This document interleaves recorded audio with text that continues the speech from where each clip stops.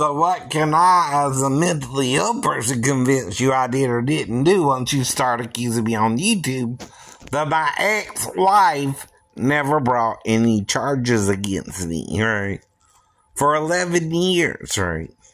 We divorced amicably. You know what that means, right? Right. We agreed to certain terms, and we met those terms until I got out of the Navy, and then, which was child support, right? At least until I got out of the Navy and got on my feet again, right? And then it took me going on disability to work it all out, right? Because I couldn't hold down the job, right? And I tried to work for 2 years too, right? Now, like I told you, I've been around children since a child myself, idiot. Right? I'm not trying to have sex with them all or I would get in trouble. People would notice that, don't you think? Right? And I'm not someone who really hangs out with children either. So what I'm talking about is if your stepdaughter were to wake you up in the middle of the night, why would she do it? If you're asleep on the couch. You can't put words in my mouth I never said. You like doing that a lot. Yes, you do. I never said I couldn't resist her or shit like that. No. I just wouldn't know why she was waking me up in the middle of the night and would have to figure it out, right? Now, two of the simplest reasons is she needs help peeing or going to the bathroom or something, right? At 4. She should be potty trained a little, but if she peed herself or something, you don't know. And from there, I'm making up what we would do if we encountered each other, idiot. Which you can neither prove nor disprove, right? Nor can I prove it with a mental illness. This is what happened or not either. Right? I'm making it up for you, and I told you why. Asked my ex-wife, did I lick her own vagina? Or did I have an older girl who was still around pre-teenage try to put her crotch in my face for real? Yeah. And I don't know why. All I know is I was trying to be with her mom, not her.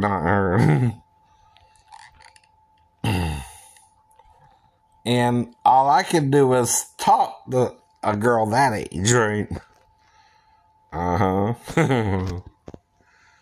And everything I'm doing, have amnesia with, right? Now, I remember being with the mom, but not while the daughter put her crotch in my face, right?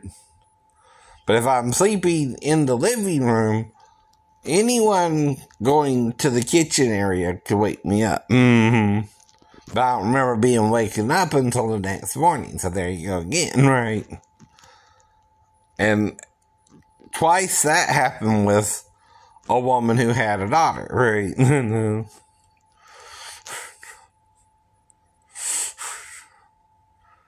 Exactly. Though I didn't seek them out, they kind of were at the movie theater or whatever was going on, right? I met the mom at the club, and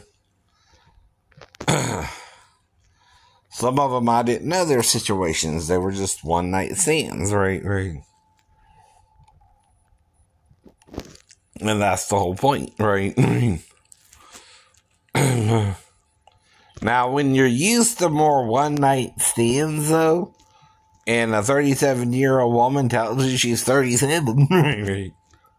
You have no reason to doubt her either if she acts like she wants to do more than your nails, right? I know.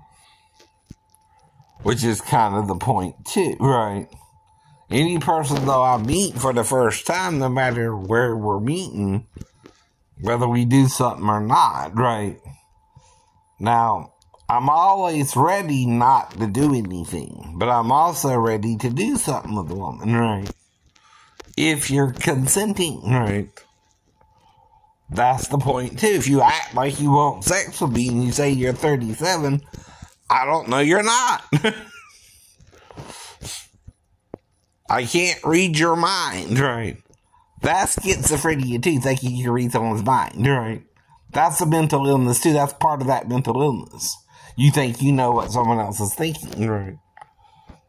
And everything you know is something I told you, still kind of telling you I'm making it up because I'm not sure if anything happened, right? Even with the male cousin, right? Or the female cousin I tried to have sex with when I walked in on my parents around 5 or 6 too, right? That happened first, and then me and the male cousin took a bath, and he was kind of trying to rub his penis on me, right? One time, and we didn't really date or anything, or really hang out with each other a lot after that either. That was the only time we had a bath together, right? And like I said, what does that make me bi? No. I didn't really expect that to happen or know what to do about it when it did. Right? But nothing happened as far as sexual. Anyway, except with the female cousin, who I was actually trying to have sex with, right? But that could be because I walked in on my parents having sex, right? Whatever the reason, right? No. But like I'm telling you, you have a lot of issues. And like Austin Powers' dad said, here's a tissue sometimes. I can't do nothing about your issues, right? You want to be gay, you want to be trans, you want to be this, you want to be that, right? Well, you can be. Now, Jesus is the Lord from heaven, right? And went back to heaven, idiots, right? Unless you're suggesting Peter and the disciples burnt his body, which is the only way you can't find the body, right? You burned it beyond all recognition, and DNA can't even help you then. Because they had a place in Jerusalem called Gehenna, where they burnt the sacrifices after they were done, right? It talks about that in Hebrews, right? Now, other than that, right, what else can you do with the body of Jesus, right? Bury it, right? Or he was resurrected, right? Unless you're suggesting all that was in the mind of the disciples. Now, how can a few men or the Apostle Paul, if it wasn't real, reach as many people as he reached? Now, 2,000 years ago, idiot, you can't prove anything. Right. Everything has changed. Even the demographics of Jerusalem aren't the same. Right.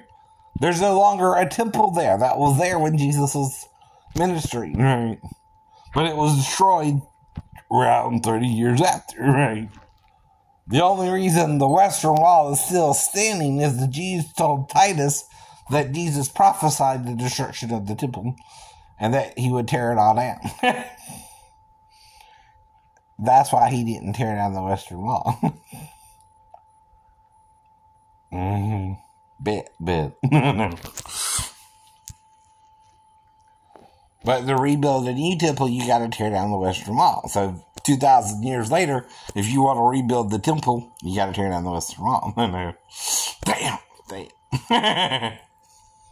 And that fulfills Jesus' prophecy that not one stone would lay upon the other. Even if it's 2,000 years later. I know it is. And you're not thinking like men following Jesus. You're men following your own ideas of God. Right. Which means you're making it up as you go along. Right. And God knows you're doing that too, by the way. Even Satan can do following better than you. Because he knows God, right? But sins anyway. I know that. That's the difference, right? Figure it out for yourself.